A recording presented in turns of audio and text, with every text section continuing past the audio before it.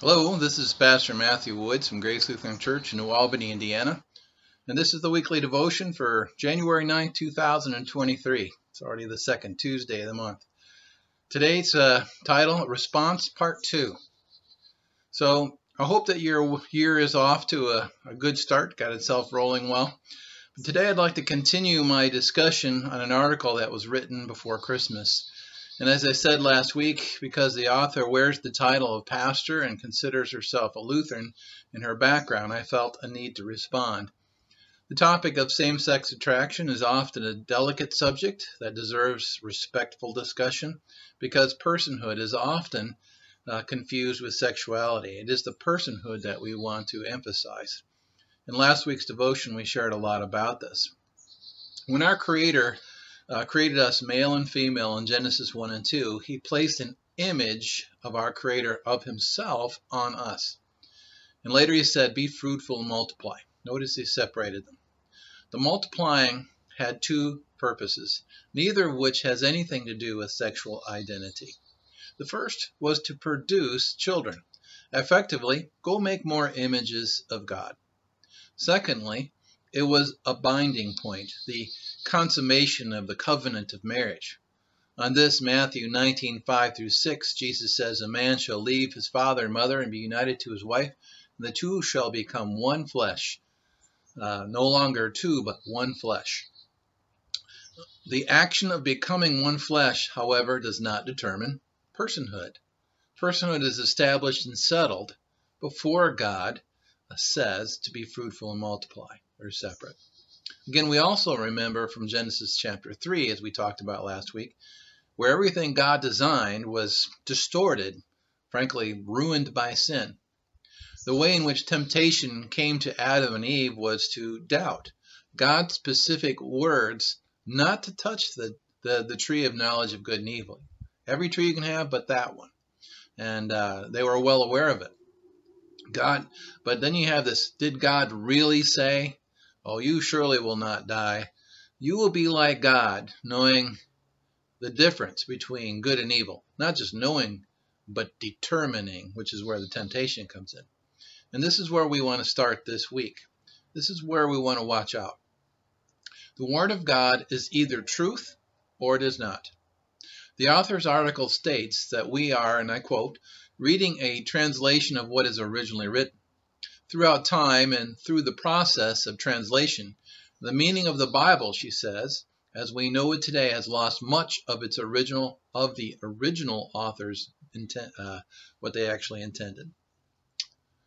Now we could spend the rest of our time just on this segment and this topic, so I'll do my best to be brief. For starters, Luther was big on Scripture alone and as the sole authority of faith, truth, and practice. Today it is still a fundamental doctrine of the Lutheran Church. Councils and popes often tried to read into Scripture things that were not there as well. And so the practice of indulgences, for example, were put into practice and incorporated into the culture of the church when they shouldn't have been. Luther challenged all this based on the authority of the Word of God as the sole authority, the sacred Word of God. Not by popes or councils, but solely by the grace of God are we forgiven as taught in the Word. For as a Lutheran to suggest that the Word of God is incomplete without adding modern interpretation falls into the same realm as rebellion against the Word of God and ultimately a rebellion against Jesus himself. When we defend our sin in any form, we replace God as the final authority of such things. We determine what is good and evil on such things. We determine what sin is, and then we try to justify our sin and incorporate it into our lives as something that's okay. Like indulgences, we find ways to sanctify our sinful behavior as something the church should endorse. We all sin and fall short of the glory of God when it comes to following the Word of God. We all do this on some level. But let's take a moment to hear the Word of God itself. And for the sake of time, I will stick to John, knowing that everything that John says is also repeated in and throughout Scripture. John 1, as we've mentioned before, tells us that Jesus and the Word are inseparable. Since Jesus is the same yesterday, today, and forever, Hebrews 13:8, and since he was there from the beginning, would not his Word also remain the same? If he can be that consistent from the beginning to John 1, why not from there to now? Since Jesus himself defends himself as Savior in John chapter 8 and declares his Word to be truth in his high priestly prayer in John 17:17, should we not just take Jesus at his word and what he tells us? After all, we want to believe in things like heaven and love, right? Why wouldn't the rest of the Word of God also then be valid and intact as truth? And since Jesus tells us that in John 10, that as the Good Shepherd, he lays down his life and has the authority to lay it down and bring it up again, shouldn't it stand to reason that he can preserve his word as well through all time? Wouldn't the same one who created all things in the beginning, as John 1 tells us, also be able to preserve his word for as long as that word remains? That's the question, right? Of course, that's the answer. The error is not in the Word of God, but it is always in the sinner and the sin that has ruined us and pulled us away from that Word. It's spoiled our thinking. It skews our hearts and our minds toward ungodly things. The Word of God is perfectly preserved and intact regardless of whether we believe it or not. And I say this without having time to go into the mountain of extra-biblical evidence and archaeological evidence that supports the manuscripts available. They're all over. It just confirms the accuracy of the Bible. Or that, for instance, the Dead Sea Scrolls that were found had whole copies of Isaiah within them, 1,000 years older than our most effective copies, and they're word for word the same. And so no one who believes the Word of God is sacred would be as careless as is presumed or as suggested or implied by this article. A Lutheran pastor really should know better than that. Finally, I go back to the article with the words, "It is also written." I go back to the article with that phrase of Jesus. When Jesus was confronted with temptation in the wilderness, the devil tried to quote Scripture to defend his position. To quote an authority is one of the oldest tactics of any debate. However, rather than argue the text that was misquoted and how it was misquoted, Jesus simply says, "It is also written." You see, one of the hermeneutical principles that we learn as Lutherans is that Scripture interprets Scripture. Hermeneutics is also, by the way, just so you know, the study of interpreting and understanding Scripture. So let's remind ourselves again this week. The author writes, and this is her quote, "Of diverse examples of marriage that are found in the Bible endorses monogamous marriages between one male and one female, in addition to polygamy, sexual slavery, incest, and forced marriages to virgins and blessings, and blesses all the varieties of marriage." Now, last week we made a point using the example of David's and Solomon's polygamy to say that the mention of a thing is not the same as an endorsement of a thing. God simply doesn't endorse it. The Scriptures don't endorse it. It just simply sees it. So what she is referring to are passages from Deuteronomy chapter 21, 10 through 14, for example, which lays out the purification ritual to prepare a captive woman for a life as a concubine to an Israelite man. He is to treat her as a husband would treat a wife. In another example, a Hebrew man who rapes a woman is required to pay 50 shekels to her father and then take her home as his wife. Deuteronomy chapter 22, verses 28 through 29. The point is not to justify the crime or to put a blessing upon it, but to put responsibility to the man to care for the woman, to make her a legitimate bride, and to answer, to step up and be her husband. The man is to pay a dowry, not a slave money, which is often implied.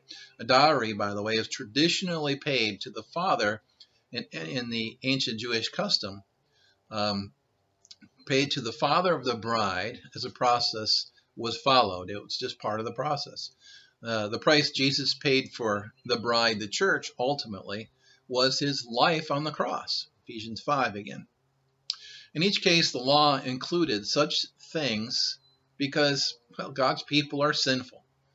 The law was to limit the damage or the actions of the Israelites much in the same way that laws are written today.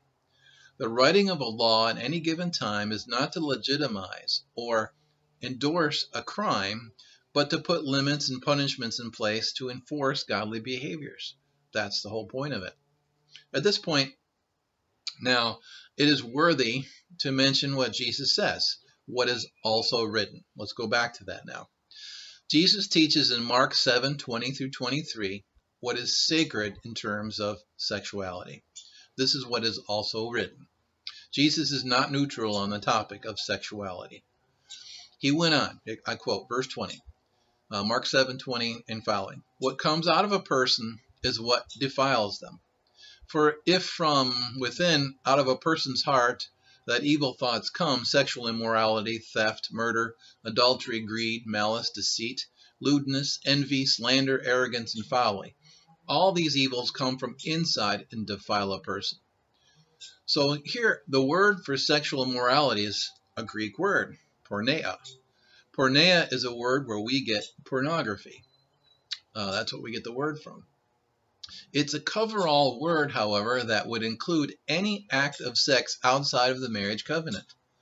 The word applies to all forms of sexual practice outside the original marriage design, including sexual slavery, human trafficking, incest, promiscuity, pedophilia, pornography, prostitution, even consensual sex between two people outside of marriage, and the practice of homosexuality. Now, the word implies a deliberate conscious action that dismisses oneself as an image bearer designed to be a temple for the Holy Spirit. Paul says to flee from sexual immorality because we are temples of the Holy Spirit.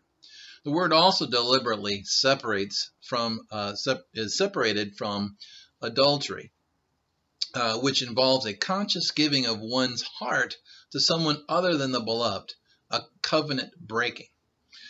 This passage is certainly uncomfortable to any who are sexually active in any form outside of the marriage covenant, outside of the pattern of Genesis 1 and 2. And historically, it is no accident that just about every culture that has endorsed idols has also endorsed some form of sexual immorality. Porneia is always a strong sign that a culture is drifting from the Lord. So there we go. Part 2. This is part 2 of my response to the article I mentioned last week. Of course, I welcome any ongoing conversation and encourage any exploration of God's Word on this subject or any other for that matter. So if you have other topics, by the way, feel free to mention them and we'll explore them here. But again, I appreciate that the article gives us an opportunity to study the Word deeper. This is always good.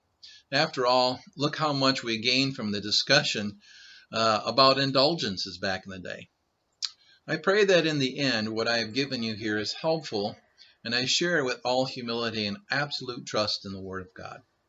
So may the Lord bless you and keep you in this week. And thanks for joining me. And I look forward to seeing you next time. All right. Bye-bye. Talk to you later.